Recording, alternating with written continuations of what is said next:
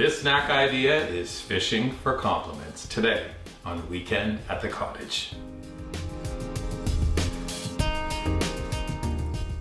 Welcome to Weekend at the Cottage. I'm Nick Manojlovic. Today it's about one of my most popular dips, something my friends love each time I serve it. I'm going to show you how to make a smoked trout dip.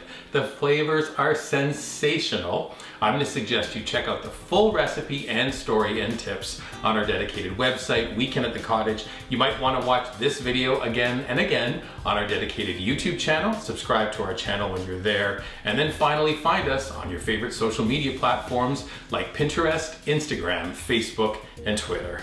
The flavor of this smoked trout dip is so sensational, plus you're going to find tons of ways to enjoy it. Afternoon snack, before a party, serve it as a little hors d'oeuvre for a get-together. It's really amazing. Let me show you how to make it. We're gonna start by taking one fillet of smoked trout. Unlike smoked salmon, smoked trout comes with the skin still attached, so we're carefully gonna remove the flesh to one side. We discard the skin. I like to do this recipe using a small food processor. I'm placing the trout in there first. Now I'm gonna add one chopped shallot. Next two ingredients give this dip its dippiness. I have a quarter cup of sour cream, quarter cup of mayonnaise.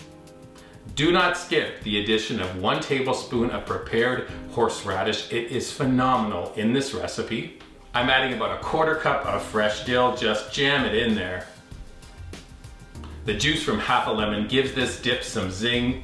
Lid goes on the food processor. Do not run with it. Instead, we're just gonna pulse, pulse, pulse. We're trying to finely chop that trout, mix up those shallots and dill. We don't want it pureed though. You want it nice and chunky.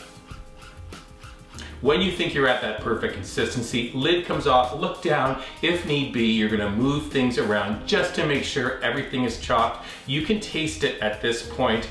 In the recipe, I'm suggesting you can season with salt and pepper. I never do. I think this is bang on just the way it is. If you need to, lid back on, pulse, pulse, pulse, and now you're ready to transfer this smoked trout dip into an attractive little presentation piece. Do a garnish with some sliced lemon and a bit of dill.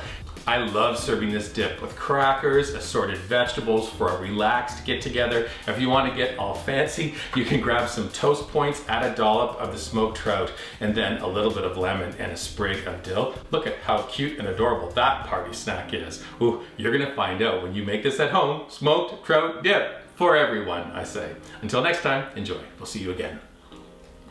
Perfect. Snacky.